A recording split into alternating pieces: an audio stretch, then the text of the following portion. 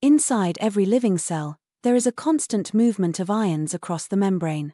Some ions drift naturally by diffusion, but others must be moved with precision. The sodium-potassium pump handles this controlled movement. It is a membrane protein that uses energy to keep sodium and potassium at the right levels inside and outside the cell. The cycle begins on the inside.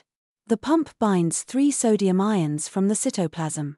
It then uses one molecule of ATP to change its shape and release these sodium ions to the outside.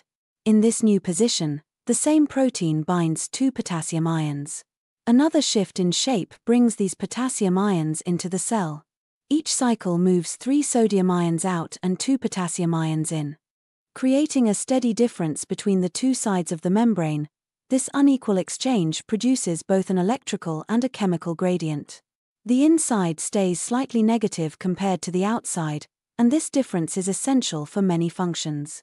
Nerve cells rely on it to send impulses. Muscle cells need it for contraction.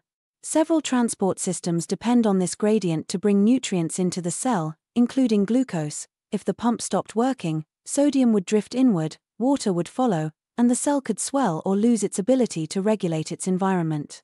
The gradients created by the pump also guide secondary transport systems, allowing cells to coordinate movement of ions and molecules efficiently. A significant portion of the cell's energy is dedicated to keeping this pump running. It operates quietly and continuously, maintaining ion balance so the cell stays stable, responsive, and able to function. The sodium-potassium pump demonstrates how cells use energy not for motion, but to preserve the conditions that make their internal chemistry possible.